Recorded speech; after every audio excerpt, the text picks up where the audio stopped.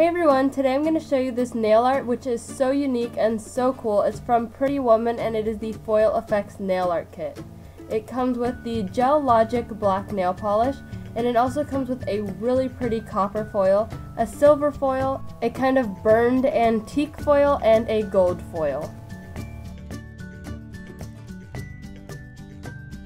So the first thing you want to do is tear off or cut off little pieces of the foil just so that it will be ready to fit your nail perfectly. And then just apply one coat of the black Gel Logic nail polish to all of your nails. Then when you are ready to apply the foil, apply a second coat and allow it to sit for about 45 seconds, and then you can apply on the gold or whatever foil you are working with on your nails. And then just gently press it down to adhere it to your nails, and then you could just tear away any of the extra parts that are sticking off of your nail.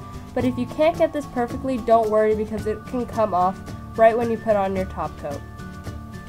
And then after it is dry, just gently press down the foil and then apply a top coat to seal it all.